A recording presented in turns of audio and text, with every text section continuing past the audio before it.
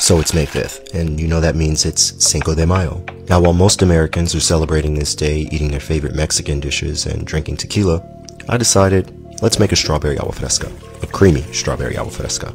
It's actually quite simple to make. You take a few strawberries, you hold them by removing the stems, and then you go ahead and toss them in a blender with some water, and you blend it, of course. Not to get off track, but for those of you who don't know, Cinco de Mayo is not Mexico's Independence Day. It's actually a day to celebrate Mexico's resistance to French invaders. I guess you could say it's a sort of vive la résistance. As you can see, my French pronunciation is not that great, so be easy. Now in a pitcher, you'll combine condensed milk, some milk, your pureed strawberries, and a few chopped strawberries and mix it up. Now, I haven't quite figured out why Americans celebrate this day, but what I can say is that if you pour this drink over ice and chill it, I'm telling you, it's good. So it's May 5th.